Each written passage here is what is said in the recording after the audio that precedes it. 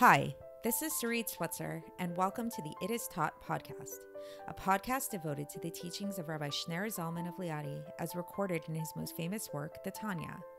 My hope for this show is to make these teachings accessible and relatable to the average person, regardless of prior Jewish education or affiliation. The episodes follow the prescribed daily study portions and are meant to serve as practical lessons in how to live your life as your true self and develop an authentic and powerful relationship with your Creator. I have personally experienced the effects the study of this work has had on me, and I'm excited to share what I can of this knowledge with you. So please join me on this journey of learning, self-growth, and connection with your source.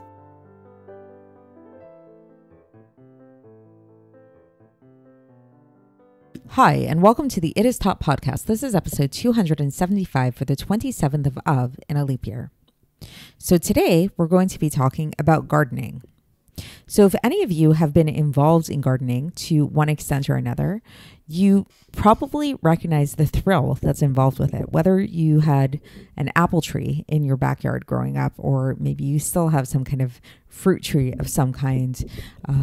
Let's say if you have ever, like I've planted various different herbs and plants on my fire escape for a while. I was planting jalapeno peppers and basil and stuff like that.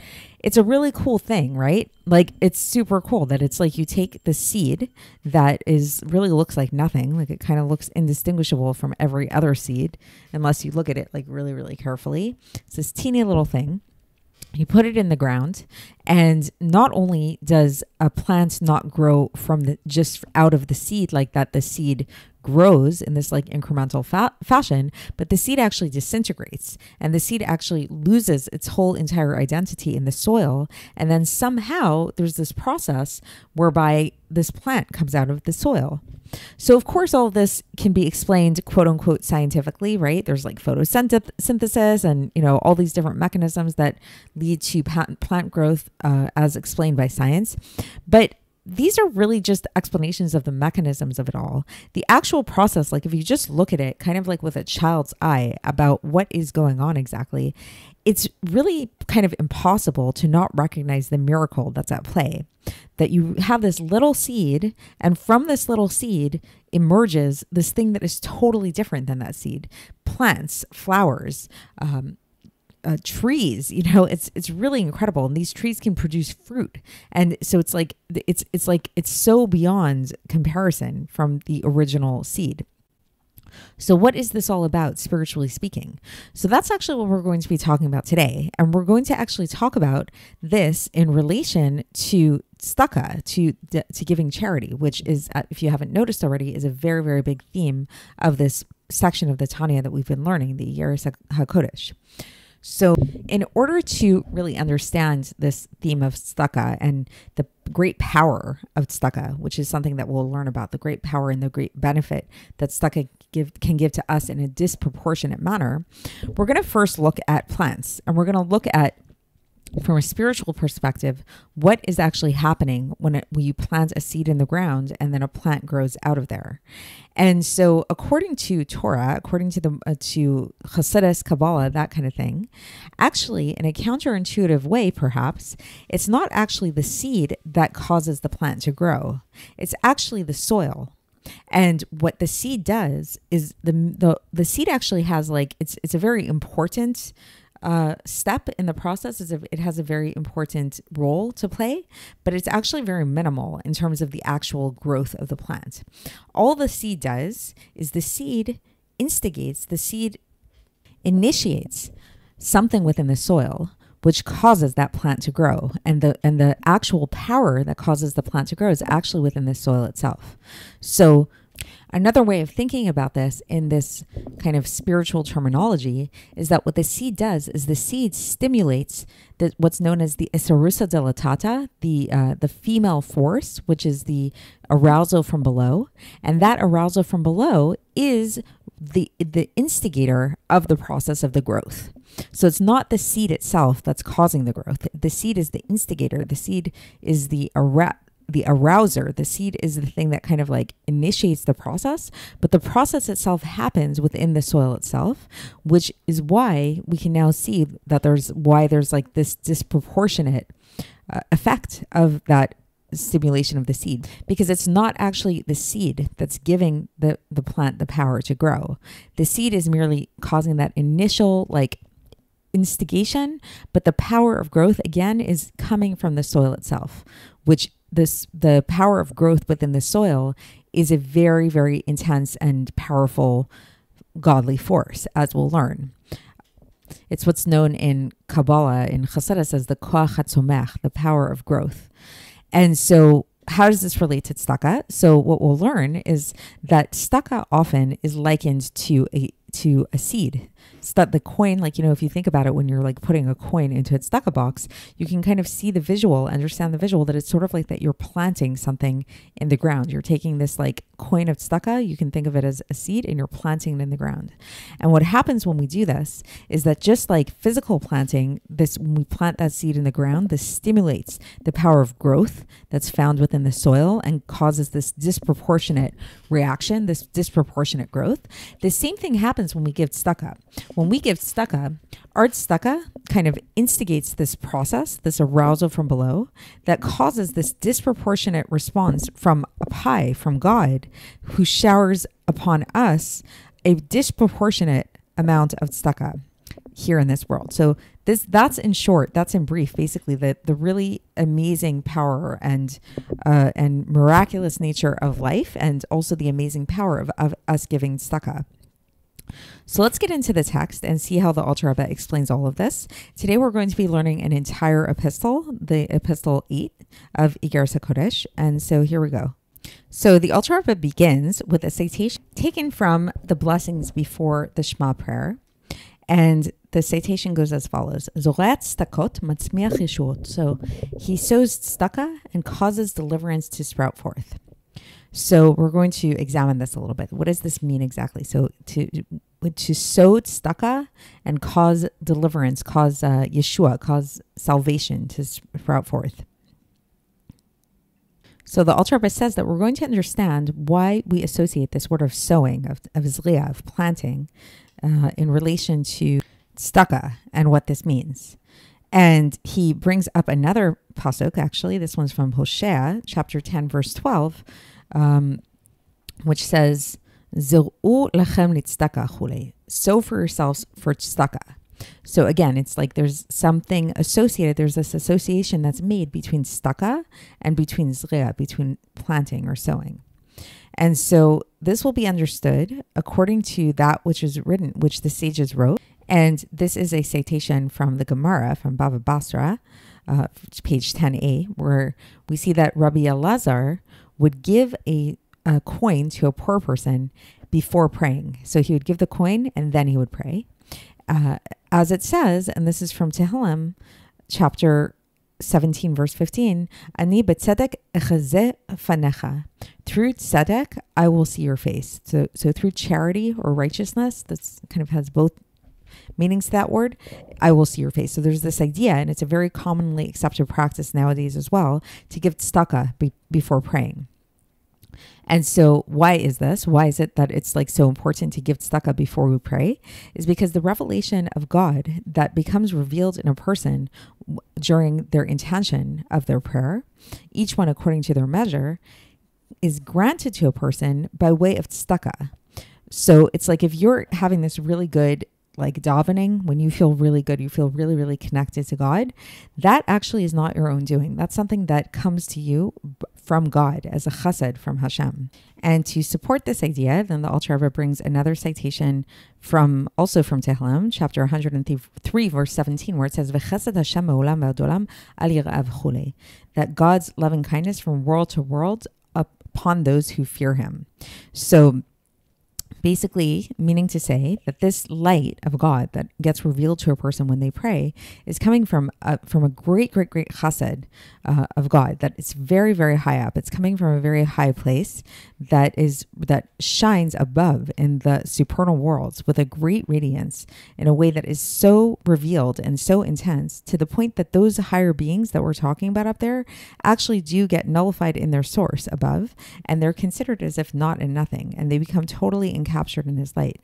And this is these higher worlds, what are we talking about? These are the chambers, the hechalos, as well as the angels and the souls that are found within them, as is elaborated upon in the Zohar, in their name, and in the tefillah that the Anshe Knesset Gdola arranged, like the sitter that we have. So all of these things, like we talk about these angels and these different beings and neshamos and stuff like that are up there, that place, they're getting this very, very high radiance of God that is like really, really a lot of intensity. And from there, this light, this intense light, comes down into our lowly world, to those who pray, to those who fear God and meditate upon Hashem, upon his name, and those that want to really serve God in a true way. So it's and what is that service of God? Is prayer, right? And as it says, this is from Shmuel Bet, chapter 22, verse 29, Hashem yagia chashki, that Hashem will enlighten my darkness, meaning that this enlightening of the darkness, this is the description of Hashem's radiance coming down here into this world, which is called the great chesed of God. And it's also referred to as water, because water goes from a very high place to a very low place. It can travel very far. Like think about like a waterfall or a river or a lake or, that kind of thing. It's like the water goes from one place to another. It's the same water. And that's likened to God's light. And that's like the amazing thing that's happening when we pray is we're receiving this like disproportionate light. Like we're putting out a little bit of light, and this is where we can come to understand the idea that, and the Alter Rebbe is going to get into this, why giving tzedaka is so powerful. It's like we give a little bit of tzedaka and Hashem gives us in this disproportionate manner. And okay, so this disproportionate manner, this is what's referred to as chesed, as the chesed of God. But then the Alter Rebbe goes on and he says that above there's also another attribute of God. This is the attribute of gvura, the attribute of, and tzimtzum, the attribute of constriction, of holding back, of like this more contained kind of force. And this force it constricts and it hides the light of God so that it will not be revealed here to the lower worlds. And so everything depends upon our arousal from below, our sarusa dilatata, as it's called. So if a person behaves in a way of chesed, to bring, like if we do things like acts of charity and good things and things like that, this arouses chesed above. As the sages of blessed memory say, that the measure that a person measures, like what we put out there, basically, that is how we get measured. But seemingly, it's not actually measure for measure, because because it would seem that like a person would only like if we were to put out this light, like when we do acts of chesed in whatever way that means to us, then it would make sense that, okay, this would lead to us having an influence of light in the next world, in Olam Haba, because like we all know this principle of reward and punishment, and it's like whatever we do down here, like it's kind of a known thing that the deeds that you do here, you'll have some kind of reward for it in the life to come. But what about like in this world, like this idea that like there's a revelation of life that comes with an actual light of God that comes and becomes revealed to a person during their prayer down here. This is something, this level is like a much higher level. And this corresponds to the level of tshuva ilah, of supernal tshuva, which is way, way higher than the life of Olam Haba, of the next world. As it says, so how do we know that the idea of tshuva is so much greater than everything in the next world? Is there's a saying from our sages, this is from Pirkei Avos chapter 4, verse 17, where it says, Yafa sha'achat b'tshuva u'ma'asim tovim mikol chayei olam haba. So better 1 hour of repentance in this world than all of the good things in the world to come, all of the life in the world to come. And this is explained further at length in another place. And namely, this is in the first part of the Tanya and Sefer Shel Beinonim. We spoke about this more at length, that in the world to come, we're merely talking about a radiance of God. We're talking about God's rays, versus there's something about Shuva Ilah that's more essential. It's more of a connection to the essential aspect of God, not just his rays. And so now the Alter Rebbe is going to get into the analogy of planting, as we mentioned in the introduction. So the Alter Rebbe says that the idea is, by way of analogy, like when we sow a seed into the ground or plant kernels, a fruit in the ground, so the shoots that sprout out from the seed or the tree that comes out and that produces this fruit, these are not the essence and the being of the seed or the kernel at all, right? So it's like, again, like we mentioned in the introduction, when you look at a plant or you look at a tree and then it's like you look at the seed that it came from, it's like, okay, was that entire tree and was that entire plant contained within the seed?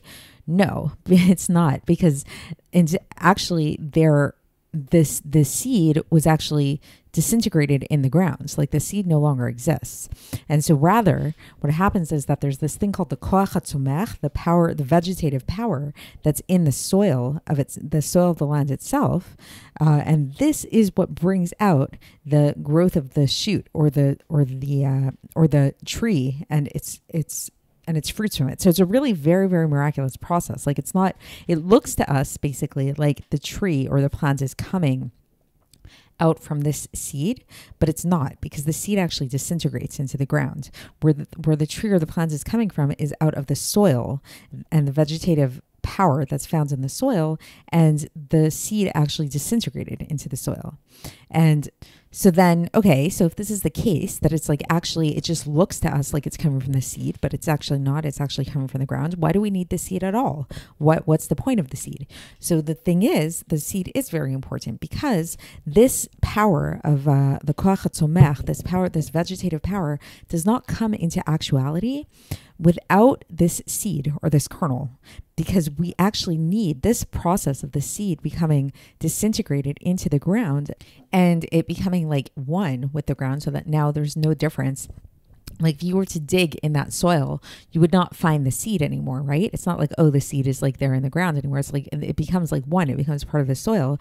Through this process of the seed disintegrating and becoming one with the soil, this is what brings out, what stimulates this power, this koach hatzomech, in all of its powers, and to bring about whatever plant, whatever shoot, whatever it is that we're trying to grow that's related to this particular seed. So, right. So there is some kind of relationship there. Like it's like if you plant like a basil seed, or if you plant a parsley seed, an apple seed, they're going to produce different things, but it's not because the entire apple tree or the entire basil plant is found within the seed. It's just that each one of the seeds has this like very particular power within it to stimulate the ground in such a way that's going to bring about these various different things in that particular way. And now the amazing thing is that from this little seed, not only is like a plant or a tree brought about, which is pretty miraculous in itself, right? But it actually can produce many like shoots in a plant. So for example, let's say if you had like one ear of a corn has many, many kernels on it, right? Or like a tree, like a fruit tree, there's lots of fruits that come out. And this is like, you can have a fruit tree for years and it's constantly producing more fruit. So it's really amazing. It's like this little seed that you planted into the ground, not only did that stimulate the power of creating a tree, but it stimulated the power of it creating this like continuous influx of fruit. And we see, and it's totally disproportionate, right? So it's like this little seed, again, it's like you look at the little seed and it's not like if the more you examine it under a microscope, you'll eventually see a tree. The tree is not in the seed, nor is the fruit that comes from the tree and all of that. And the Alter Rebbe says that this is also true, not only like we're talking about the fruit trees, like things that grow above ground, those things that, I guess in Hebrew, when we say a bracha over them, we say the fruit of the tree. But this is also true for things that grow from the ground. So, for example, like cucumbers and things like that. That this is like pri adama, we say when we say the bracha over them, the fruit of the ground. Because also with cucumbers, right? It's like one seed of that you plant in the ground. I actually had a cucumber plant at one point. It's like it can produce many, many cucumbers. Mine did not produce many cucumbers because I don't think I have that much sun on my fire escape, unfortunately. But it produced, I think, like one or two. And so it's really amazing that this little seed, again, you put it in the ground, and then it like from that the soil produces these vegetables. And so now the Alter Rebbe emphasizes that all of this, it's again, he's really emphasizing the point that all of this is because and due to the source of the vitality of the fruit comes from the koach hatzomech that's found in the ground, that comes from the vegetative power that's found in the ground that includes all of the vitality of all fruits and all plant life. So basically, it's a really amazing thing that the Alter Rebbe is saying. He's saying that the soil, this dirt that you see like in the ground when just in the, let's say you're walking in a field or whatever, that dirt contains within it the power to produce an infinite number of types of different plants and trees and things like that. And so again, it's not the seeds. We think of it, the way we see it is like you plant a seed in the ground and from that seed, a plant or a tree grows. No, the seed or the plant are just like what is called an eserissa delatata. It's an arousal from below. They are the stimulator. They're the thing that causes the stimulation. And it's, in Kabbalistic terms, it's like the elevation of feminine waters. It's called ha'alat mayin nukvin, is how the Arizal explains this. That it's like this, they're arousing this feminine type of water type of thing.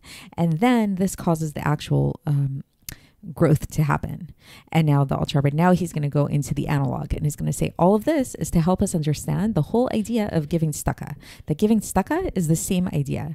That when we're giving tzedaka, this is our way of lifting up the feminine waters to their source above, which is called Knesset Yisrael. That's the source of our Jewish souls, is the congregation of Israel.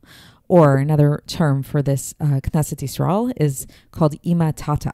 That's the lower mother, or Shechina, we can also call it. So all of this, so that's kind of like the soil. We can think of the soil, the Shechina, or the Ima Tata, or Knesset Yisrael as being like the soil. So when we give tzedakah, we stimulate this Shechina, this soil, so to speak, right? And just like the soil is made up of all of the different types of fruits and vegetables and things like that in potential, it has within it the power to grow all of these things.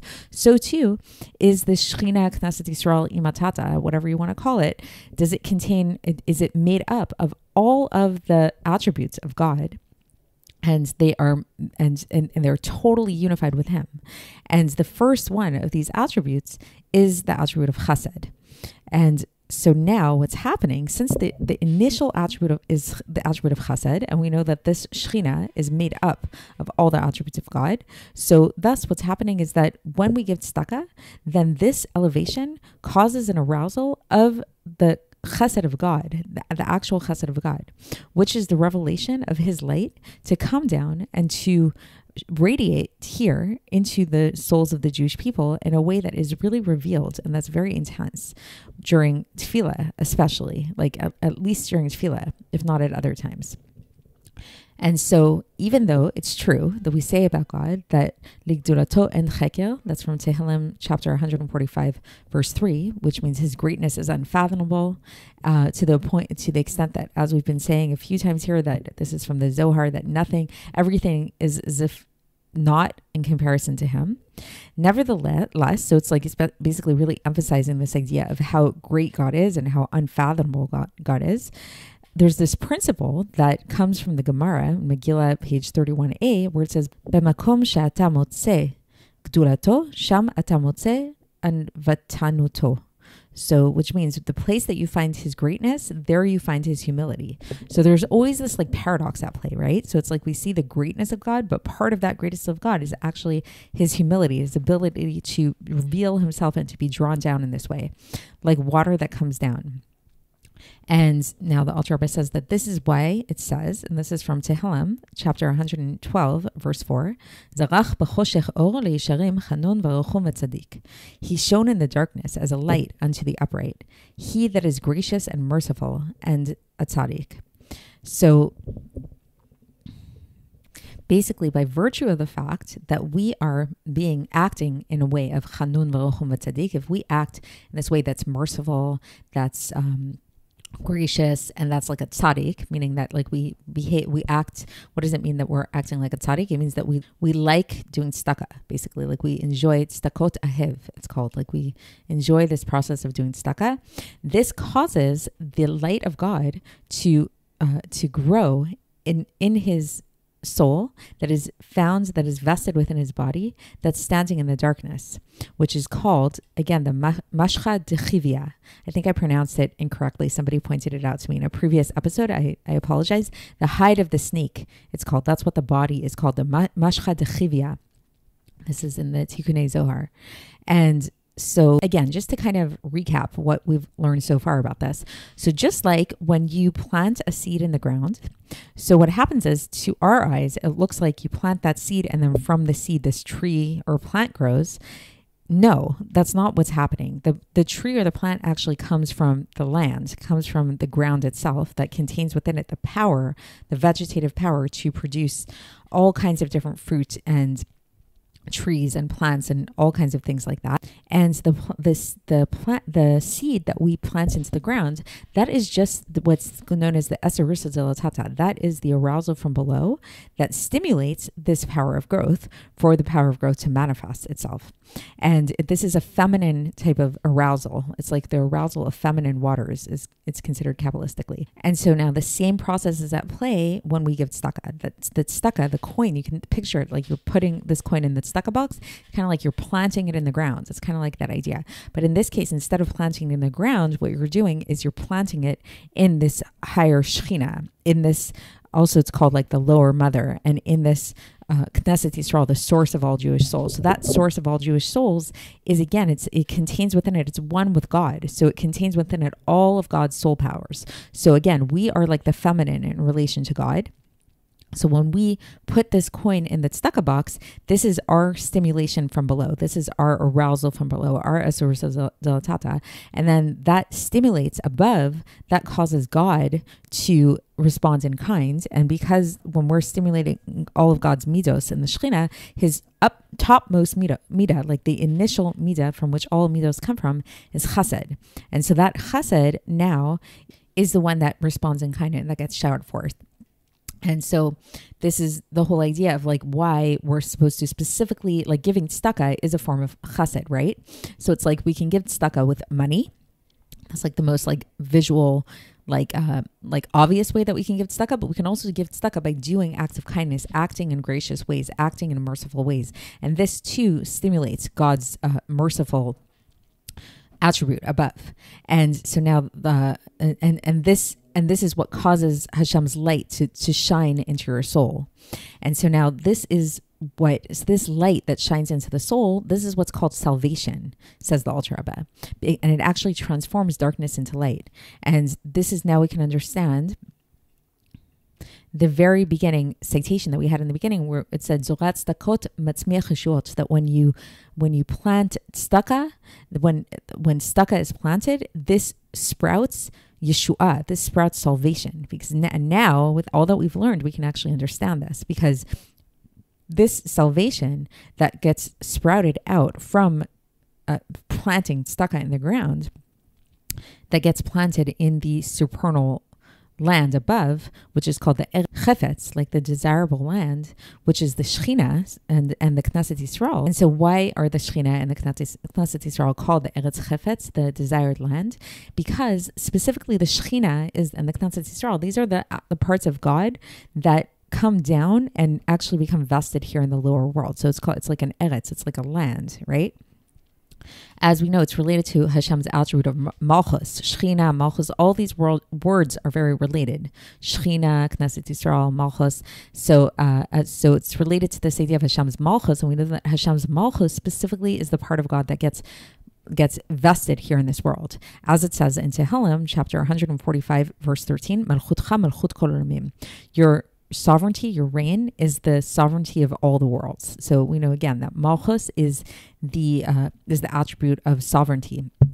And then the Alter Rebbe concludes this whole idea of, again, really emphasizing, like, the main theme of this epistle is to give tzedakah, and we've learned how powerful that tzedakah is, because it's like planting a seed in the ground that produces this like infinite, like, type of fruit kind of tree that's so disproportionate to that seed that you planted. That's the power of tzedakah that brings down this chesed from Hashem in this very, very, very powerful way. And now the Alter Rebbe says that this is specifically true when we plant in Israel, in the Eretz HaKodesh down here. which corresponds to the Holy Land above. So remember how we just said that the Shechina, we can also call it Eretz Chefetz, that it's the desired land.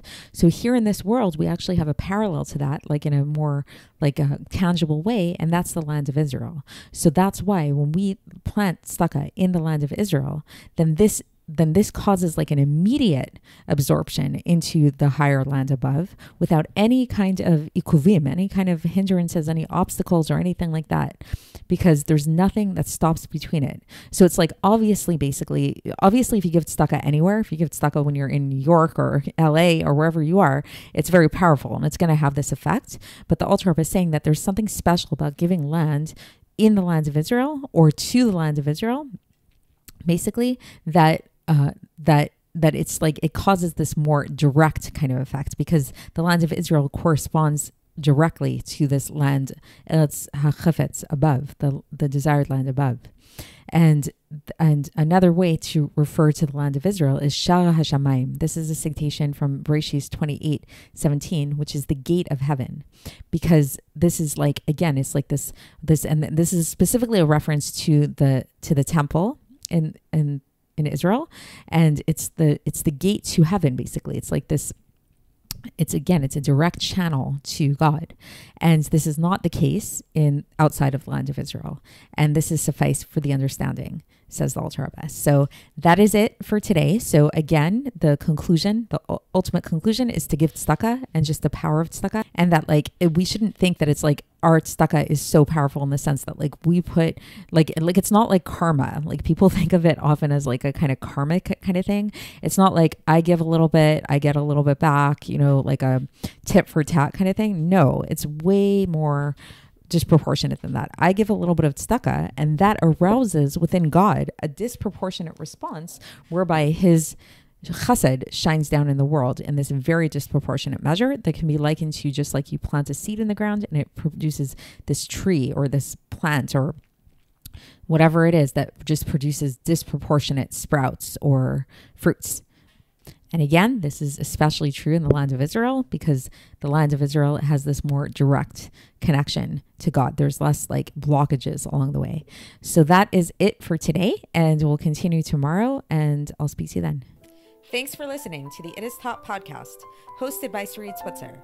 This podcast is dedicated in loving memory of my maternal grandfather, Avraham Yitzchak ben Binyamin HaKohen of blessed memory. Music by Shoshana. If you enjoyed this episode and would like to support the show, please share it with others and subscribe on YouTube, Apple iTunes, Spotify, or wherever you listen to podcasts. And make sure to leave us a 5-star review. To find out more about the It Is Taught project, including more information on my soon-to-be published book, please visit our website, itistaught.com. To catch the latest from me, follow me on Facebook, Instagram, and Twitter.